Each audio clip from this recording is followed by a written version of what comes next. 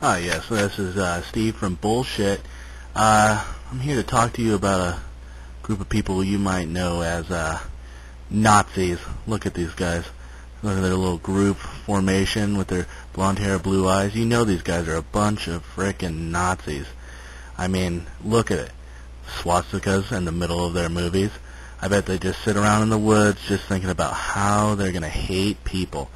I mean, look at the look in his eyes. He is a man that does not like Jews. Blonde hair, blue eyes, Nazi poster boy.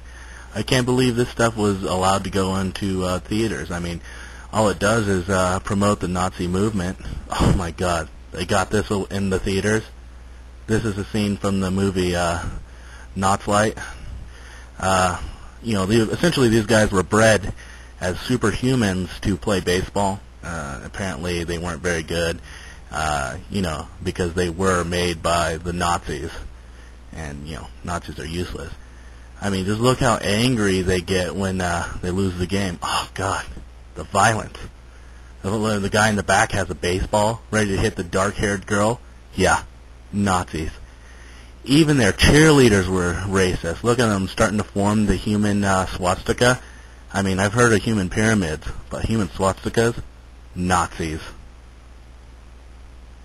And here's a picture of him in 1945 when he was just a cadet in the Nazi army, and just a regular dude until they forced him to breed with this lady. See her in the middle, very unhappy, very ugly, and she's escorted. That's him there actually, and this is them right after they got out of the cloning chambers. Notice that they're unhuman features. They don't even look defined. This is them as they mated and produced a horde of horrible-looking inbred children that, are Nazis. Let's not forget that they are Nazis. Let's look at them again. Oh, God. Oh, they're fucking hideous.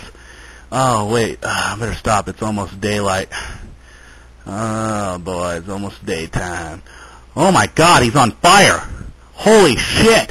He's on fire! Oh, fuck, that's his skull. His fucking skin burned away. Oh, man, he's at the party. The whole fucking party table's gone. Well, I guess they weren't Nazis after all. They were just dumbass vampires. This is bullshit.